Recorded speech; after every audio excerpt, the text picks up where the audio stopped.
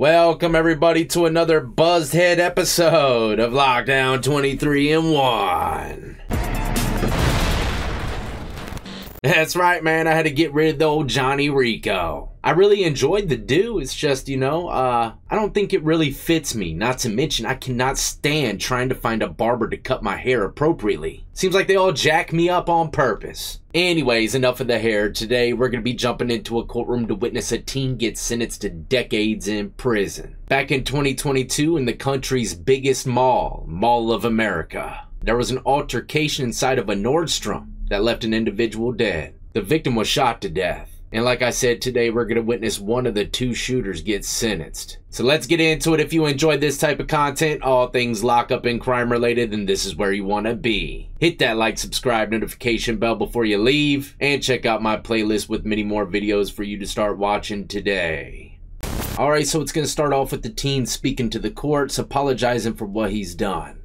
I want to apologize for bringing pain and suffering to the victim family, also to the lady who got shot. And to the community of Bloomington and Mall of America, I also want to apologize for my mom and my family. After I was 18, I fully developed to really understand the impact of my actions.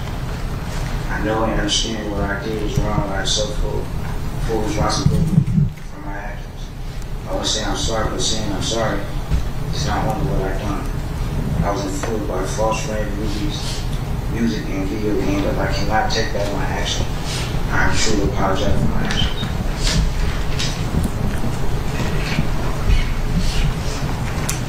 Well, I didn't hear much of it, but it sounds like, he's kind of blaming it on things. He was 18, his brain wasn't developed enough, music, friends. Look, everybody has those same kind of things around them. It's up to you if you want to pull the trigger or not. Thank you, Mr. Anderson. So let me start by expressing my sympathies, my condolences for, as Mr. Hudson's aunt described it, the crushing grief that you have to live with every day. I can't wrap my head around this. No one who hasn't gone through what you're going through can. All I can do is acknowledge it. The pain, and it doesn't go away. And I understand that, and I'm truly sorry.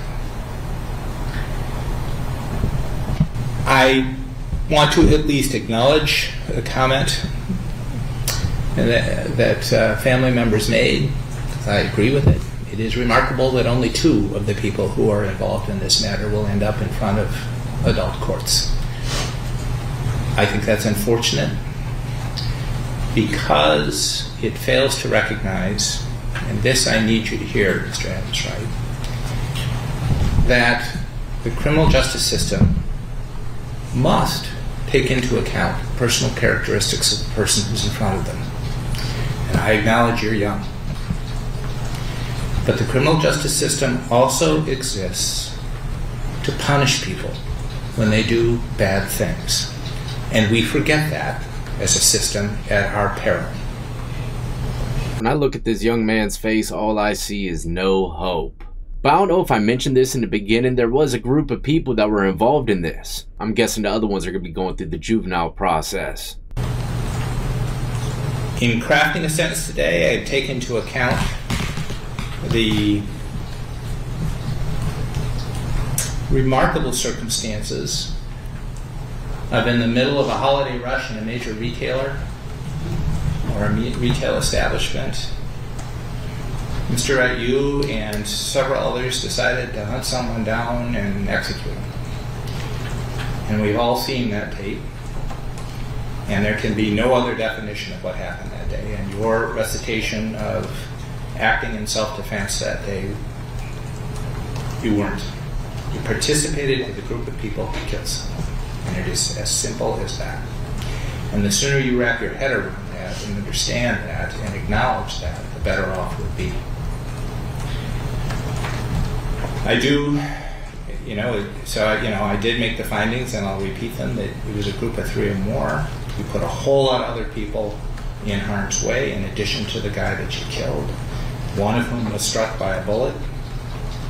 And there were children and loads of folks that deserved to be nowhere close to any of this that you were involved in.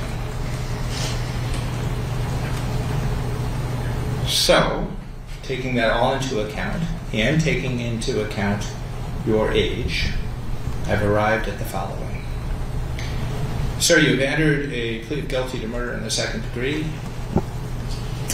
You've also entered a plea of guilty to assault in the second degree, and you've told me enough for me to believe you are guilty of those offenses, so I accept your plea of guilty. I adjudicate you guilty on both of those crimes. And starting with count 1, murder in the second degree, I sentence you to the custody of the Commissioner of Corrections for a period of 367 months. Against that sentence, you are entitled to credit for 524 days. Restitution is reserved for 45 days. $50 fine, $75 surcharge, and $3 law library fee to be taken from prison earnings. You may never possess, use, transport firearms or ammunition or explosives for the remainder of your life. And if you have not already done so, you must provide a DNA sample. As to the second degree assault, that person has suffered a real harm in this. I do not take a moment away from anything that the family of the deceased has told me, but I acknowledge at the same time that poor person had nothing to do with any of this and still took a bullet. So as to that sentence, I sentence you to the custody of the Commissioner of Corrections for a period of 6 months as provided by law. What I am doing today, however, and I'll be frank, it is acknowledging your age, is making that sentence concurrent. So your sentence is 30 years and 7 months. No. So that is to be executed forthwith. Is there anything else for the record? Smoked. I did. There he goes to start his 30 years in prison. Dang.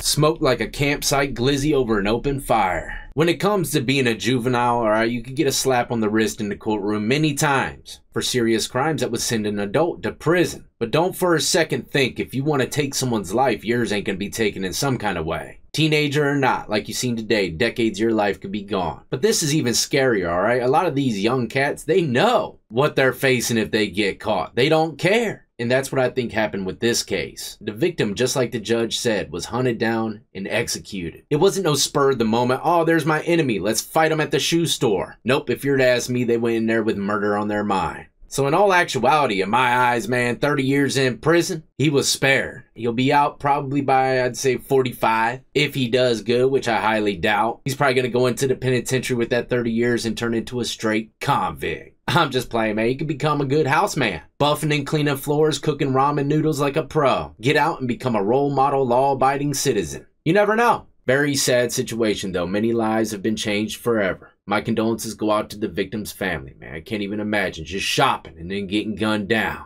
Anyway, stay tuned, ladies and gentlemen. I got plenty more content coming your way. And the only way to make sure that you don't miss anything is by hitting that notification bell and setting it to all. But y'all be easy, be safe, and more importantly than anything, stay free.